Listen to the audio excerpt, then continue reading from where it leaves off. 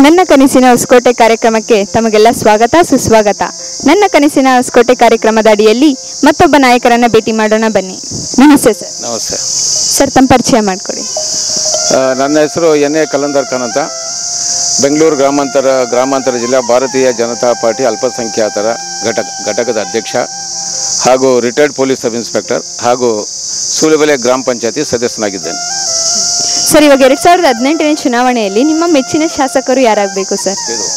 ಈಗ ನಮ್ಮ ನೆಚ್ಚಿನ ನಾಯಕರು ಮಾನ್ಯ ಬಚ್ಚೇಗೌಡರು ಎಲ್ಲ ಜಾತಿ ವರ್ಗದವ್ರಿಗೆ ಒಳ್ಳೆ ಆತ್ಮೀಯ ಆಗಿ ಕೆಲಸ ಮಾಡ್ತಾ ಇದ್ದಾರೆ. ಅವರು ಯಾವುದೇ ಹೋಗಲಿ ಮರ್ಯಾದೆ ಮಾತಾಡ್ತಾರೆ, ಅವ್ರ ಕೆಲಸಕ್ಕಾಗ್ತಾರೆ. ಈಗ ನಮ್ಮ ಹೊಸಕೋಟೆ ತಾಲೂಕಿನಲ್ಲಿ ಸನ್ಮಾನ್ಯ ಬಚ್ಚೇಗೌಡರ ಪುತ್ರರಾದ ಶರತ್ ಬಚ್ಚೇಗೌಡರು ಬಂದಿದ್ದಾರೆ. ಅವರು ಬಂದ ಮೇಲೆ ತಾಲೂಕಲ್ಲಿ ಯೂತ್ಸು 15-20% ಜಾಸ್ತಿ ಆಗಿದೆ. ಎಲ್ಲಿ ನೋಡಿದ್ರು ಅವರು ಶರತ್ ಬಚ್ಚೇಗೌಡರು ಬರ್ತಾ ಇದ್ದಾರೆ ಅಂತ ಹೇಳಿದ್ರೆ ಯಾರೇ ಆಗಲಿ ಯಾವುದೇ ಜಾತಿ ಜನಾಂಗದವ್ರಿಗೆ ಅವ್ರ ಕೆಲಸ ಕಾರ್ಯ ಬಿಟ್ಟು ಅವ್ರಿಗೆ ವೆಲ್ಕಮ್ ಮಾಡೋಕ್ಕೆ ಸ್ವಾಗತ ಮಾಡ್ಕೊಂಡು ಕಾಯ್ಕೊಂಡಿರ್ತಾರೆ. ಅವರು ಬೆಂಬಲವಾಗಿ ನಿಂತಿದ್ದೀವಿ. ಈ ಸರಿ ತಾಲೂಕಿನ ಎಲ್ಲ ಜಾತಿ ವರ್ಗದವರು, ಇಂಥವ್ರದ್ದಲ್ಲ, ಎಲ್ಲ ಜಾತಿ ವರ್ಗದವ್ರನ್ನ ಒಂದಾಗಿದ್ದೀವಿ. ಈ ಸರಿ ನಾವು ಶರತ್ ಬಚ್ಚೇಗೌಡರಿಗೆ ಇಷ್ಟಿಷ್ಟಲ್ಲ 15,000-20,000 ಅಂತರದಲ್ಲಿ ನಾವು ಗೆಲ್ಲಿಸ್ತೀವಿ. ಸರ್, ಇವಾಗ ಹೊಸಕೋಟೆಗೆ ನಿಮ್ಮ ಕನಸು ಏನಿದೆ ಸರ್? ತುಂಬಾ ಜನ ಹೇಳ್ತಾರೆ ಸರ್, ಇವಾಗ ಚಿಕ್ಕೇರಿಯಲ್ಲಿ ಬೋಟಿಂಗ್ ಮಾಡಬೇಕು ಅಂತೇಳಿ, ಮತ್ತೆ ಕಾವೇರಿ ನೀರಿ ಬರೋ ವಿಷಯದಲ್ಲಾಗಿರ್ಬೋದು, ಮತ್ತೆ ದಾರಿ ದೀಪ ರೋಡು, ಇನ್ನು ಯಾವ ರೀತಿ ನಿಮ್ಮ ಕನಸು ಏನಿದೆ ಸರ್? ಇನ್ನೂ ಹೊಸಕೋಟೆಗೆ ಬಂದರೆ ಏನು ಚೆನ್ನಾಗಿರುತ್ತೆ? ಈಗ ನಮ್ಮ ಶಾಸಕರು ಆಲ್ರೆಡಿ ನಮ್ಮ ಶರತ್ ಬಚ್ಚೇಗೌಡರು ಮಾನ್ಯ ಬಚ್ಚೇಗೌಡರಲ್ಲಿ ಹೇಳಿದ್ದಾರೆ.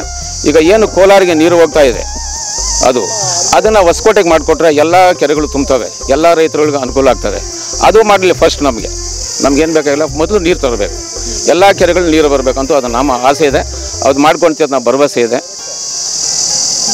ಸರ್, ಇನ್ನೂ ಏನು ಹೇಳಕ್ಕೆ ಇಷ್ಟಪಡ್ತೀರಾ ಸರ್ ಶರತ್ ಬಚ್ಚೇಗೌಡರ ಬಗ್ಗೆ? ಬೆಂಗಳೂರು ನಗರ ಸಿಟಿಗೆ ಹತ್ರ ಇದೆ. ನಮಗೂ ಒಂದು ಒಳ್ಳೆ ಸಿಟಿಗೆ ಒಂದು ಟೂರಿಸಂ ಪ್ಲೇಸನ್ನು ಆಗ್ಬೋದು. ಒಂದು ಒಳ್ಳೆಯ ಸಿಟಿ ಮಾದರಿ ಟೈಪ್ ಮಾಡಿದ್ರೆ ನಮಗೆ ತುಂಬ ಒಳ್ಳೆಯದಾಗ್ತದೆ.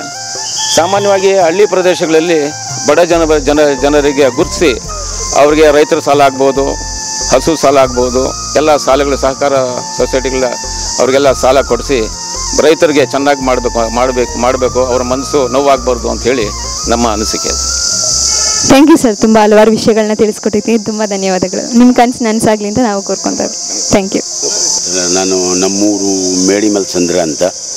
ನಾನು ಈ ಮೈನಾರಿಟಿನಿಂದ ಬೆಂಗಳೂರು ಗ್ರಾಮಾಂತರ ಜಿಲ್ಲೆ ಜನರಲ್ ಸೆಕ್ರೆಟರಿ ಆಗಿದ್ದೀನಿ. ಹಾಗೆ 4 ತಾಲೂಕದಲ್ಲಿನೂ ನಾವು ಮೈನಾರಿಟಿ ಪರವಾಗ ಒಳ್ಳೆ ಕೆಲಸ ಮಾಡ್ತಾಯಿದ್ದೀನಿ. ನಮ್ಮ ಬಚ್ಚೇಗೌಡರ ಪರವಾಗ ಮಾಡ್ಕೊಂಡಿದ್ರು. ಇವಾಗ ನಮ್ಮ ಶರತ್ ಗೌಡರು ಈ ಸತಿ ತಾಲೂಕದಲ್ಲಿ ಬಂದವ್ರೆ. ನಮ್ಮ ಶರತ್ ಗೌಡರ ಪರವಾಗ ಯುವಕರು ಹುಡುಗರು ಭಾಳ ಸಾವಿರಾರು ಹುಡುಗರು ಭಾಳ ಫೇಮಸ್ ಆಗ ಕೆಲಸ ಮಾಡ್ತಾವ್ರೆ. ಈ ಸತಿ ನಮ್ಮ ಶರತ್ ಗೌಡರು ಆಯ್ಕೆ ಆಗಿ ಬರ್ತಾರಂತ ನಮಗೆ ಒಂದು ಆಸೆ ಇದೆ. ಇವಾಗ ಆಯ್ಕೆ ಆಗಿ ಬಂದಿದ್ದ ಮೇಲೆ ನಮ್ಮ ಇದಕ್ಕೆ ಒಂದು ಸಿಟಿ ಮಾಡೋರಿಗೆ ನನಗೆ ಒಳ್ಳೆ ಕೆಲಸಗಳು ಮಾಡಿ ಕೊಡ್ತಾರಂತೆ ಒಂದು ಆಸೆ ಇಟ್ಕೊಂಡಿದ್ದೀವಿ. ಅದ್ರ ಪರವಾಗಿ ನಾವು ಕೆಲಸಗಳು ಮಾಡ್ಕೊಂಡು ಹೋಗ್ತಾ ಇದ್ವಿ ಮೇಡಮ್. ಸರ್, ನಿಮ್ಮ ಕನಸು ಏನಿದೆ ಸರ್ ಹೊಸಕೋಟೆಗೆ?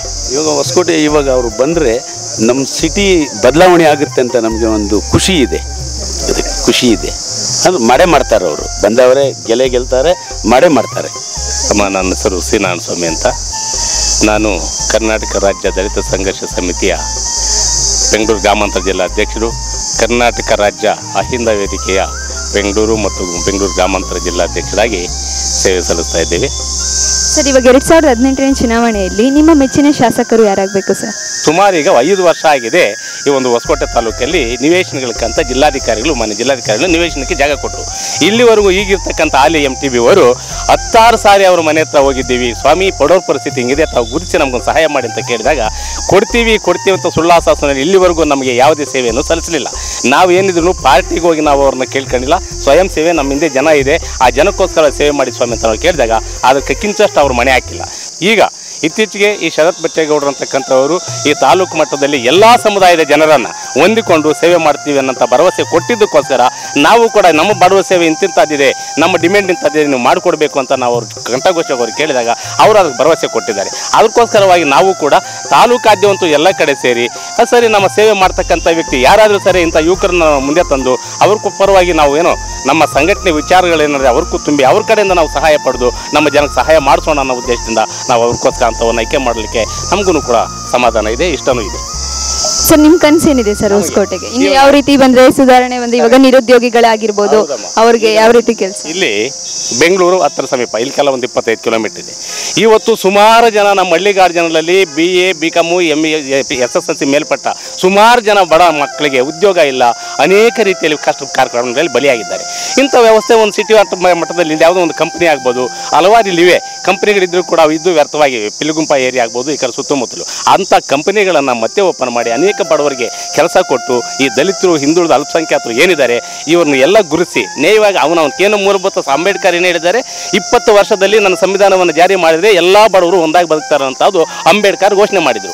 70 ವರ್ಷಗಳಾಗಿದೆ, ಇಲ್ಲಿವರೆಗೂ ಕೂಡ ಯಾವುದೇ ದಲಿತನಿಗೂ ಯಾವುದೇ ಅಲ್ಪಸಂಖ್ಯಾತನಿಗೂ ಮೂಲಭೂತ ಹಕ್ಕು ಸಿಕ್ಕಿಲ್ಲ. ಕಾರಣ ಏನು? ರಾಜಕೀಯ ನಾಯಕರುಗಳು ಇದರ ಕಾರಣ. ಅದಕ್ಕಾಗಿ ದಯಮಾಡಿ ಇಂಥ ಒಂದು ಹೊಲಸು ರಾಜಕೀಯ, ಕಣ್ಣು ಮುಚ್ಚಿ ಕಣ್ಣಕ್ಕೆ ಬಟ್ಟೆ ಕಟ್ಟಿ ಆಳಂಥ ರಾಜಕೀಯ ತೊರೆದು ಇಂಥ ಈ ನಿಷ್ಠಾವಂತಿಕೆ ಅಧಿಕಾರಿ ಬಂದು ಜನಗಳ ಮಧ್ಯೆ ಗುರುತಿಸಿ ಯಾರು ನಿಮ್ಮ ಸಮಸ್ಯೆ ಏನು ಅಂತ ಹಳ್ಳಿ ಮನುಷ್ಯನ ಕೇಳಿ ಕೆಲಸ ಮಾಡುವಂಥ ಪ್ರಭುತ್ವವನ್ನು ಅಂಥ ನಾಯಕರನ್ನ ಆಯ್ಕೆ ಮಾಡಲಿಕ್ಕೆ ನಮಗೆಲ್ಲ ಇಷ್ಟ ಇದೆ. ಏನಾಗಬೇಕು?